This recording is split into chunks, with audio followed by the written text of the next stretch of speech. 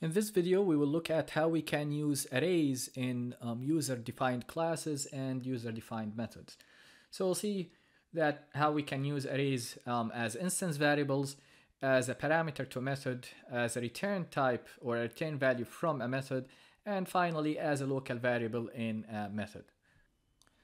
So let's create a new class here in our package. I'm going to right click on the package and then new class, and let's call that class student.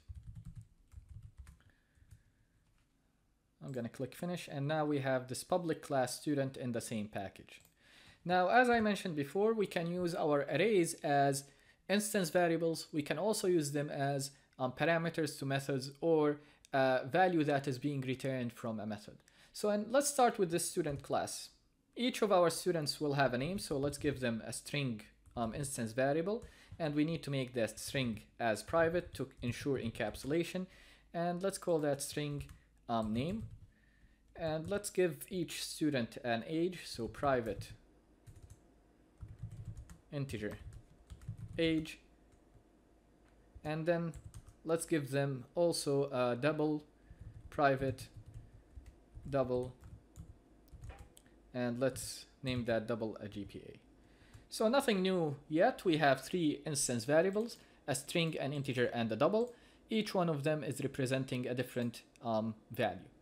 Let's create a getter and a setter for each one of them. So public void set name, and this will take a string name, and we are assigning the value this.name equals name.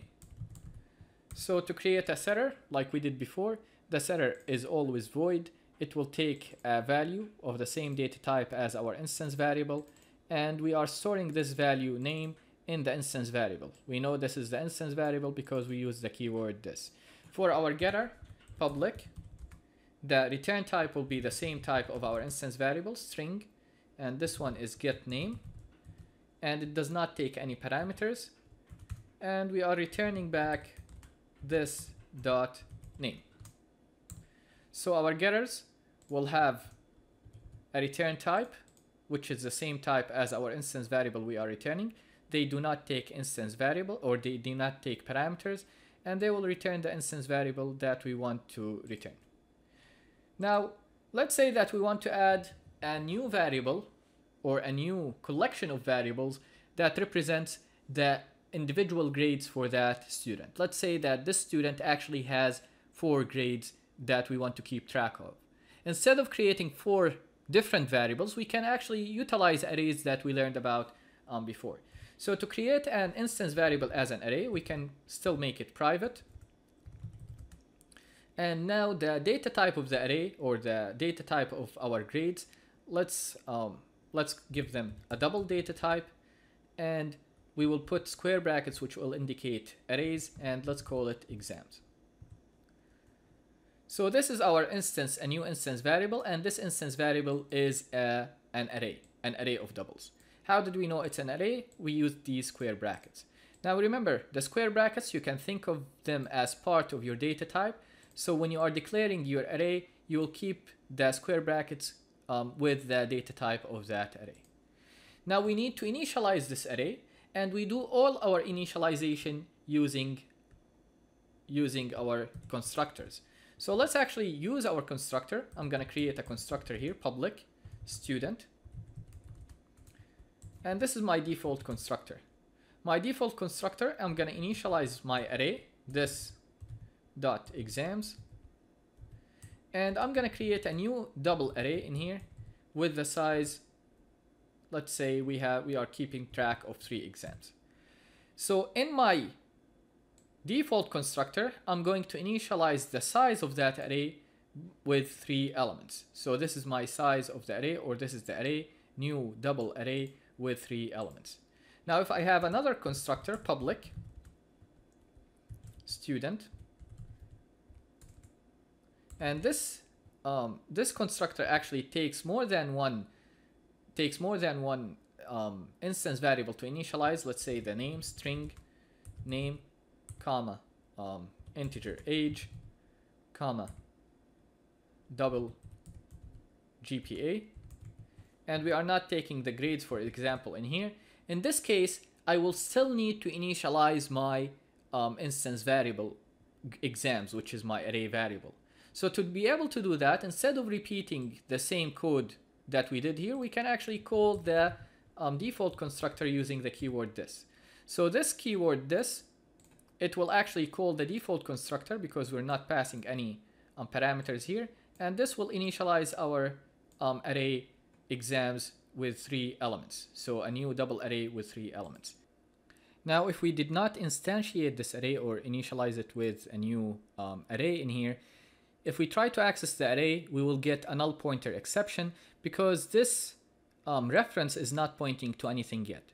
So the first step we need to do is actually point this array to a location in the memory using the new keyword and assigning a size to that array. So this is what we did in these two constructors. When we use the default constructor, we are assigning the or pointing this exams array to a location in the memory with 3 elements.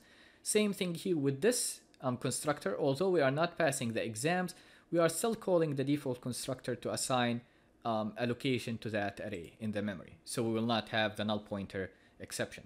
We will still need to initialize the values for the other variables. So this dot name equals the name that we passed. This dot age equals age, and then this dot GPA equals GPA. So these are the two constructors I have. Now, as we had for the string name, we had a setter and a getter. We will have also one for the age, one for the GPA, a setter for the age, a getter for the age, a setter for the GPA, and a getter for the GPA. We will also do the same for our exams. So our exams, since they are also considered an instance variable, we will have a setter and a getter for them. So let's create the setter and the getter for the GPA, or for the exams. So I'm going to create my, first I will create the setter. So public setter will be a void. Same thing we did with regular variables. And let's call it set exams. So this will take a parameter. This parameter will be the value that we will be assigning to our exams. Now, since the exams is an array, our parameter will also be an array of the same type. So double, and we have 2 square brackets, and this is our variable exams. So we have an array.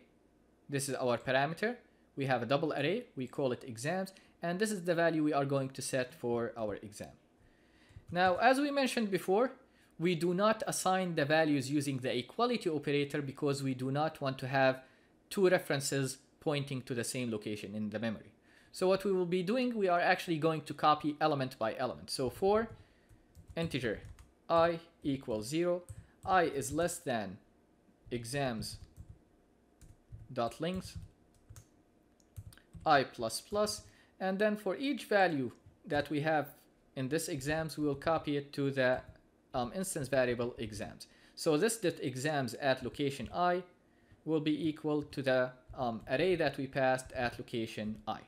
So we are copying element by element instead of just pointing the two pointers to the same location in the memory. So this way, nobody can change. If they try to change the values of this exams, they will have to go through the setter or the getter to access these values. They cannot access it from outside because they do not have the same pointer now. Same thing for the getter. So public, and the getter will be returning an array of doubles. So my data type of the return type will be double square brackets. So this is the return type. It's a double array. And then let's call it get exams. We are not taking any parameters. We are just returning the exams. And my return type is now a double array. So what we are going to return, we are going to return an array of the type double. So again, we do not want to return the same array. We want to return a copy of that array. So let's create an array here, double array. Let's call it copy.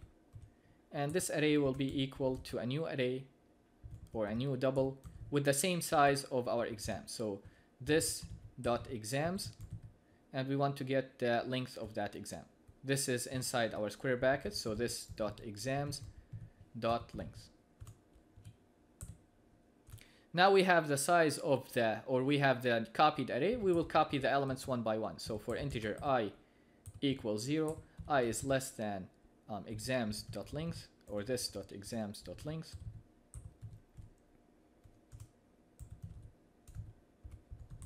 And then I++.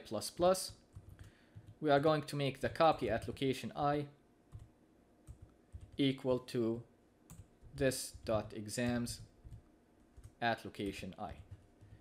And this is the array we are going to return. So after we are done, we will be returning the array copy. Notice I did not need to include any square brackets because the array is only referenced by its name. I'm not returning only one element. If you put square brackets, you will have an error because that means you are returning only one element. So if you added at location 3, you are only returning the array at location 3. But what we want to return actually is the full array. So we'll be returning the array using its name. So again, we think of the square brackets as part of our data type. So when we declare the array, we use the data type with the square brackets. If we are returning an array, we use the data type with the square brackets. If we are taking an array as a parameter, we use the data type with the square brackets to indicate that we have an array as our parameter.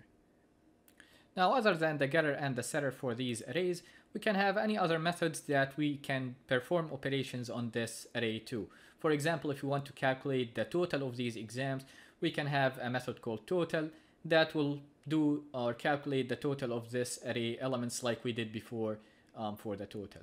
Now let's go ahead and create an array or an object of the student class. So to create an object in the main class, we are using the class name, so student. Let's call him stu1, and this is a new student.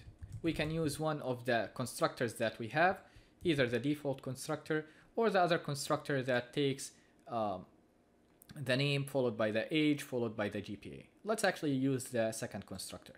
So let's create a student called Sam with the age 15 and the GPA, let's give him 3.5. So we have our student. Now we want to assign them a grade, or we want to give them the exam grades. Now the exam, if we want to give them the exam grades, we have to pass it as an array.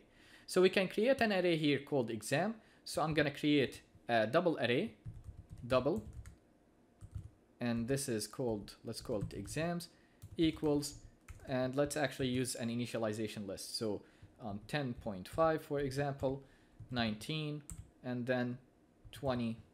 These are the grades that he got in his exams. Now we want to assign these exams for that student Sam. So what we want to do is actually use the setter to set the value of exams in student 1.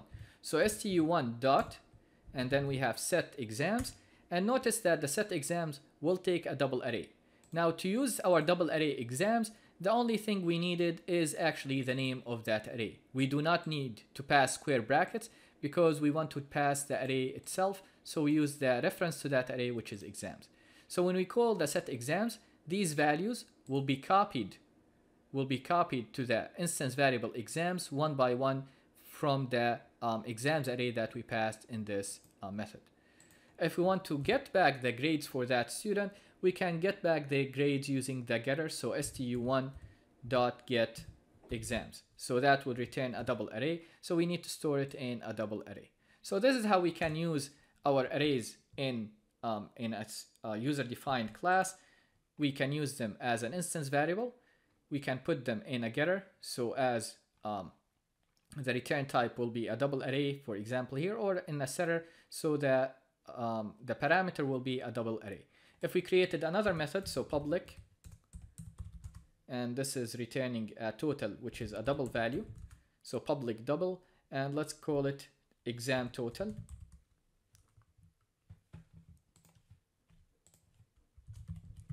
It's not taking any parameters. It will just use the exam array that we have.